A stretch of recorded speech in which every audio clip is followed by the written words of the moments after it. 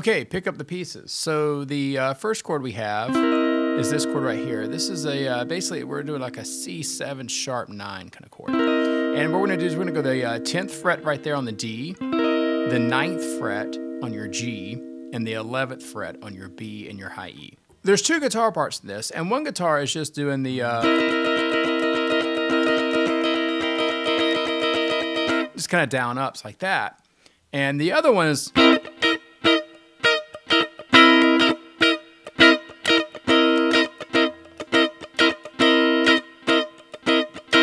and so it's the same chord. So just kind of think about that rhythm. That rhythm for the other guitar part.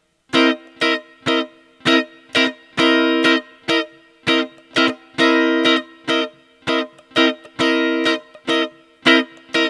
of like that. So those two parts combined, that kind of gets you the intro.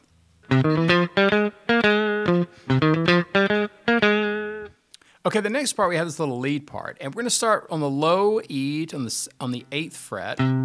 That's your C, and we're going to go on the C, and we're going to go right there, and then we're going to go to the A string. We're going to go 6, 7, 8 in chromatic, and then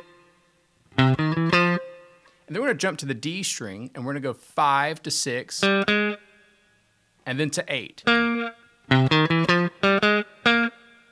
then right back to the 6, and then to the 8 of the A.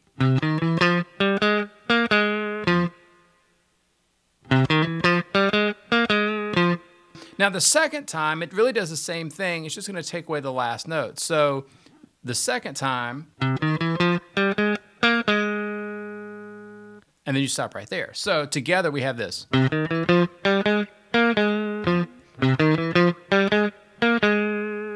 So behind that riff, we have the other guitar part playing the chords. And the first chord you're going to have is an F minor 7 chord. And we're going to play that F minor 7 chord like this. So we're going to bar it right there on the rooted on the A string. So we got our bar on the 8th fret. And we're going to have our ring finger on the 10th fret of the D. And our middle finger on the 9th fret of the B. And then we're going to actually add our pinky here to the 11th fret of your high E. And that's just adding that 7 on top again. A little bit funkier. And now for the rhythm, what we're going to do is we've got a lot of scratches. And remember when we're doing this funk stuff that really our right hand is just going to constantly kind of go. And it's when we decide to kind of squeeze the chord right there, right? So that's really what we're after. Our rhythm is going to be like this. Let's slow that down first off so we can just see it really slow.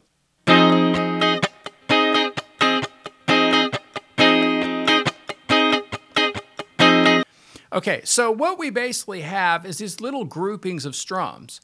So the first, we're going to just do 4 strums in a row, so down, up, down, up. So once we play those 4, okay, so we have 4, we have down, up, down, up. Then we're going to have 2 scratches. Okay, after the 2 scratches, we're going to have 2 more rhythms, so we're going to go down, up again. All right. Now, after that, we're going to have 1 scratch.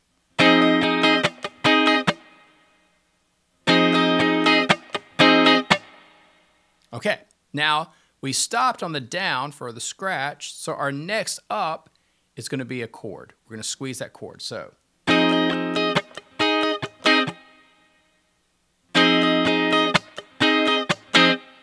We stopped on the up for our last chord, and we're going to scratch down and up.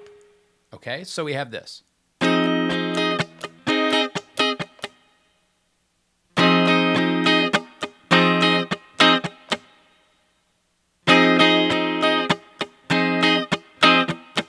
Now, after those last 2 scratches, we're going to go down, up and squeezing our chord one last time.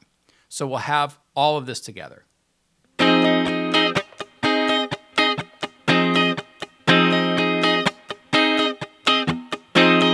Now you'll have a couple scratches right after the last chord squeeze, but remember that has to just keep going. And it's really important for you to feel beat 1 so you kind of always know where you are.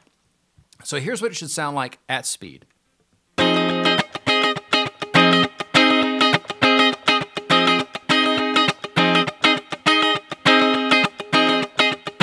Now, this rhythm is really, really important because we're going to be playing it over other chords down the line. So the next chord you have is a B flat 9 chord. And we're going to play that here. And we're going to do the exact same rhythm.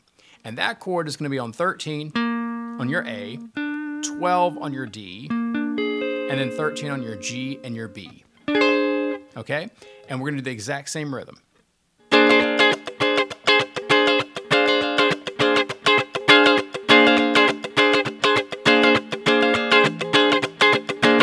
Okay? And then we come right back down to the F minor 7.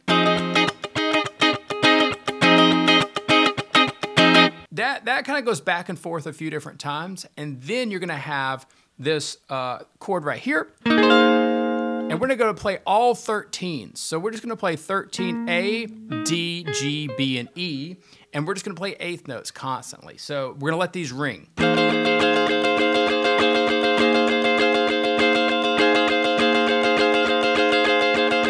Okay, so you're going to keep doing that until we go back to that C7 sharp 9 chord, and that's going to be the same one we did in the intro. Okay, and we're going to hit that, and then we're right back into our F minor 7 chord.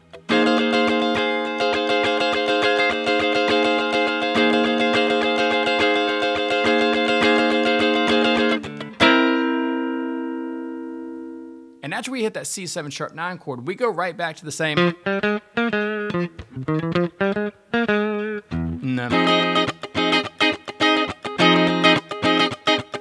that we've had through all the other parts of the song.